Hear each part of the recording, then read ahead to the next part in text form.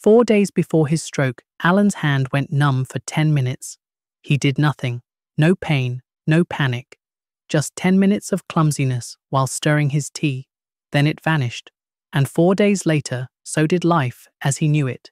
He collapsed on sight, unable to speak, unable to move his right side. His name is Alan. He's 66, a builder, a grandfather, the kind of man who never took a day off, never liked fuss, never saw the point in going to the doctor.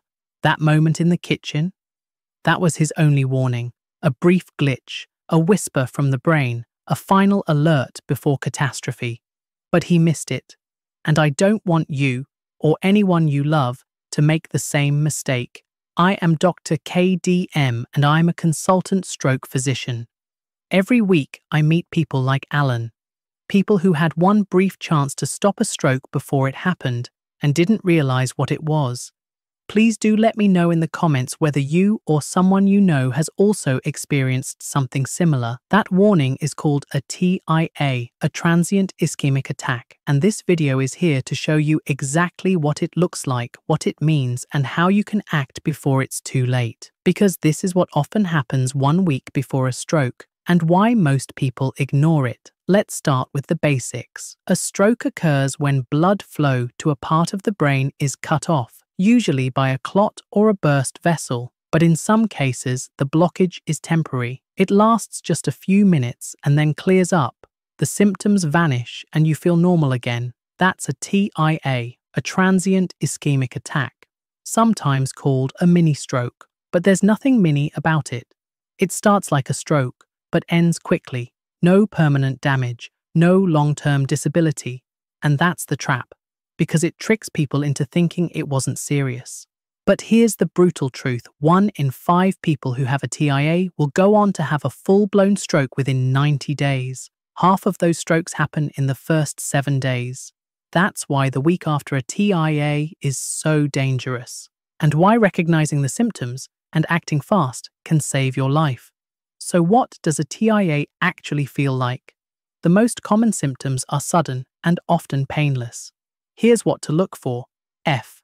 Face, drooping on one side, a lopsided smile, difficulty moving the mouth. A. Arms, sudden weakness or numbness in one arm or leg, especially on one side. S. Speech, slurred speech or trouble finding words. You may sound drunk or say the wrong words without realizing. T. Time to act, time to call emergency services, even if the symptoms stop. But TIAs can present in other, less obvious ways too. These are the ones people often overlook.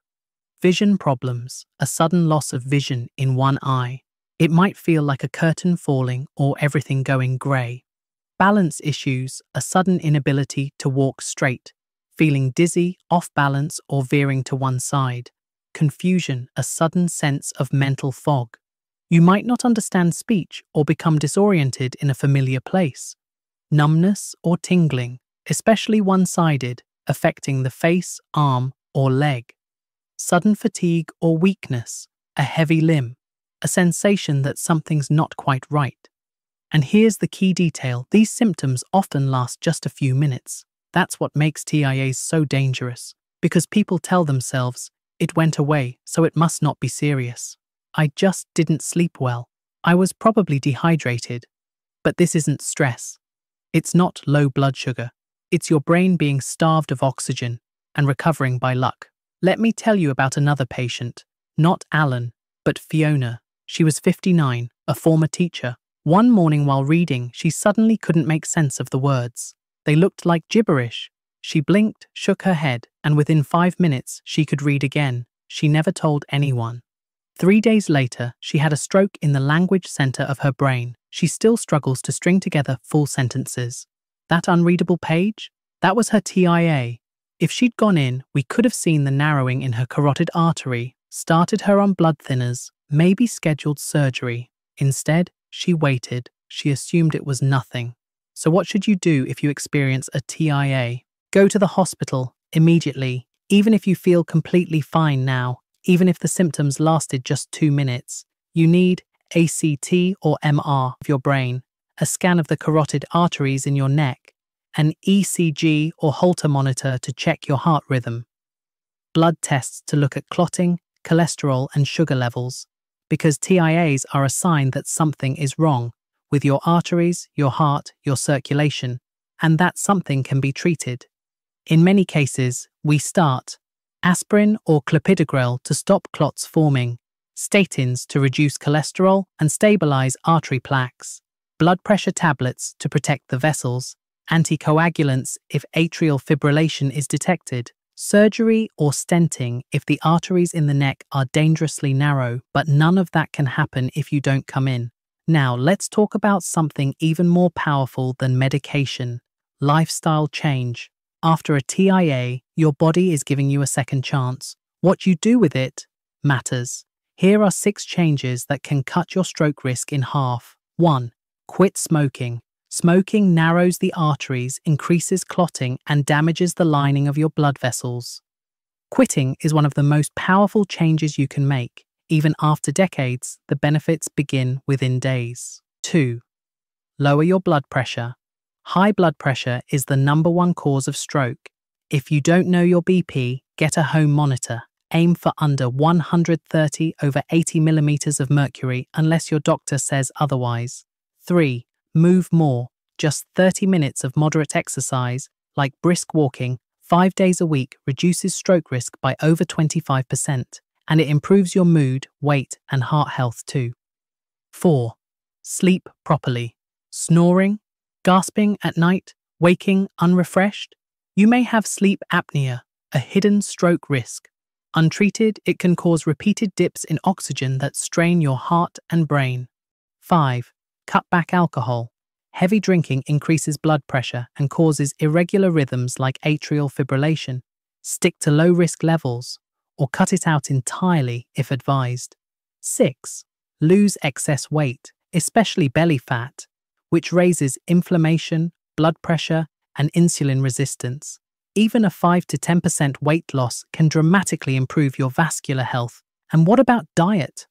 Your arteries are built from what you eat. If you want them soft, supple, and flowing, you need the right fuel. Focus on a Mediterranean-style diet. Plenty of vegetables, spinach, kale, broccoli, tomatoes, fruits, especially berries, apples, citrus, whole grains, oats, quinoa, brown rice, healthy fats, olive oil, avocado, nuts, oily fish like sardines, salmon, and mackerel, beans and lentils for protein, herbs and spices instead of salt. Avoid processed meats, salami, bacon, ham, sugary foods and drinks, trans fats and deep-fried snacks, oversalted ready meals and sauces.